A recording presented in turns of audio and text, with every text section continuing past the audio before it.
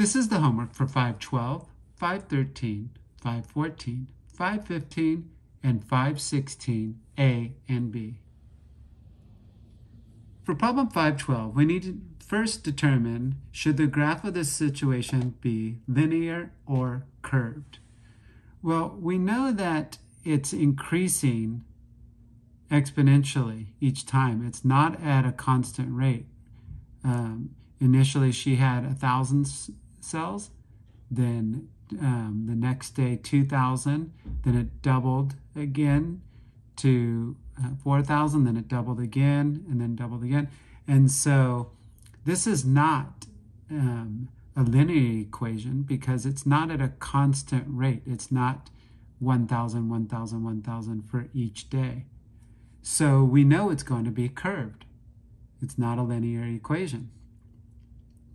Second, we need to create a table and a graph for this situation. So here's the table, the number of cells, and I increased it all the way to 4 days. And I did that because I know that it's doubling for each day. So one more day, 2,000 times 2 is 4. Another day, 2 multiplied by 4,000 is 8,000. 2 multiplied by 8,000 is 16,000. And here are the points. And I know that this is my dependent variable and this is my independent, because the number of cells depends on how many days the bacteria has been growing. Time will always be your x variable. Time will always be the independent. It'll always be on the x-axis because time does not depend on anything. Everything else depends on time. So the number of cells, how many have grown, depends on how many days they've been growing. The last part C, we need to give a complete description of the graph of this situation. And the graph is curved because it's growing exponentially. There is no x-intercept. It's never going to cross the x-intercept because it's not decaying. The bacteria is not dying. It's growing. The function is increasing from the left to the right. And negative x and y values are not possible. So we have a one quadrant 1, because you can't have negative time and you can't have negative number of cells. You either have 0 cells or they're increasing, and you start at 0, day 0 when you start, and it's only increasing. 513, we need to write each expression in simplest form. So here, when you have the same base, integer exponents with the same base, and you're dividing them, you subtract the exponents. And I know that I have more exponents in the numerator than the denominator, so I know it's going to be in the numerator. And we have 723 minus 721, which gives us 5 to the second power, which equals 25. Part B, we have the same base, 3 and 3, more exponents in the numerator than the denominator. So we keep the base, 300 minus, and I use this division bar to remind me that I'm subtracting, 300 minus 249, which gives me 3 to the 51st power. And I'm not going to go ahead and simplify this. Typically, if the exponent is 4 or less, you would simplify it, but since it's greater than 4, you leave it in this form. For C, you have this expression inside the parentheses, raised to the 0 power. Well, if you realize that this was to the 0 power, all of this is raised to the 0 power, so it equals 1. Anything to the 0 power equals 1. So for D, we have this expression raised to the second power. So we have to distribute this 2 to each term inside the parentheses. So for 4, I put a placeholder of 1 for the exponent because 4 to the first power is 4.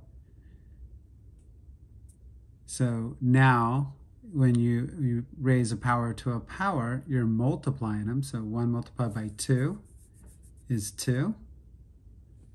3 multiplied by 2 is 6. And 2 multiplied by -2 is -4. And you can't have a negative exponent. We're going to take the reciprocal of this, which brings this up into the numerator. Another way is we can just simplify it by applying the rule of dividing integer exponents with the same base, 10 and 10. We have 6 minus a -4, so 6 minus a -4, which is a positive 4, because the opposite of a -4 is positive 4. So 6 plus 4 is 10. And we have 4 squared, which is 16. And remember, scientific notation, the A term, it has to be greater than or equal to 1, but less than 10. Well, this is greater than 10. So we're going to decrease this by dividing it by 10, one place value to the left, which gives us 1 6/10. So if we decrease this by 1, by dividing it by 10, we have to multiply this by 10, so we're adding another 10. So 10 plus 1 is 11, which gives us 1 6/10 multiplied by 10 to the 11th power. For 514, we need to determine if Jackie made a mistake when she got x equals 5. And I see the mistake that Jackie did make when Jackie squared the binomials of x plus 4 and x minus 1. She incorrectly distributed this, thinking that you would do x to the first multiplied by 2, which would give us x squared, and then this would be 4 to the first, and 1 multiplied by 2 is 16. Well, that's not what you do when you have binomials. You're not distributing it like this. X to the 4th squared would be written this way, because this squaring is telling you you have 2 groups of x plus 4 that you're going to be multiplying. Here's my first group, here's my second group. And in order to do this, I'm going to distribute, multiply this term by these 2 terms, and then the 4 by these 2 terms. So I have x multiplied by x, which equals x squared. And then I'm going to distribute to the second term, x multiplied by 4 is 4x. Now I go to the second term here. I have 4 multiplied by x is 4x, and 4 multiplied by 4 is 16. Now I simplify this. I can combine like terms, 4x and 4x, which equals 8x. So when I simplify x plus 4 squared, or the quantity of x plus 4 squared, I'm not going to get x squared plus 16. I get x squared plus 8x plus 16. And I'll also do the same when I go ahead and simplify the quantity of x minus 1 squared. And so I have 2 groups of x minus 1. So x minus 1, x minus 1. And I'm going to do the same process as I did in the previous part. I'm going to distribute, multiply this x to both of these terms. So x multiplied by x is x squared. X multiplied by -1 is -x. Now I'm going to go to the second term. -1 multiplied by x is -x.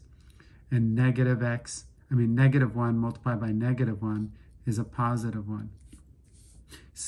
I combine like terms. -x plus -x is -2x. So now I have this simplified as x squared minus 2x plus 1. And then I have this simplified as x squared plus 8x plus 16, and then I bring the other two terms down, negative 2x and negative 5. And now I'm going to go ahead and solve for x. And I can go ahead and combine like terms. Here I have two like terms, and here I have two like terms. 8x minus 2x is 6x. 16 minus 5 is 11. On the right side of the equation, there are no like terms. Now I'm going to go ahead and simplify it, and I'm going to solve for x. And here I'm going to subtract x squared from both sides, and that creates a 0 pair on both sides. Still don't have x by itself. I want to get the x's to the side that has a greater value, which is this side. So I'm going to add 2x to both sides. It creates a 0 pair. 6x plus 2x is 8x. Inverse property of addition is subtraction. I'm going to subtract 11 from both sides. 0 pair. 1 minus 11 is negative 10. And now inverse property of multiplication, 8x is multiplication, is division. So now I'm going to go ahead and divide both sides by 8. This creates the giant 1. 1 multiplied by x equals x. And then negative 10 divided by 8 is negative 10/8. Or if I simplify this, I get x equals negative 1 25/100. Problem 15, I need to write the equation of a line with a slope of negative 2 and a y-intercept at 0, 7. So remember, a line has an equation of y equals mx plus b. This is slope-intercept form. So m, the slope, is negative 2. And the b, the y-intercept, is when x is 0, so on the y-axis, we're at positive 7. So we get positive 7. So y equals negative 2x plus 7. For b, it's a little more complicated. There's a couple more steps that we have to do because we're given the slope, the m, but we're not given the y-intercept, we're given the x-intercept.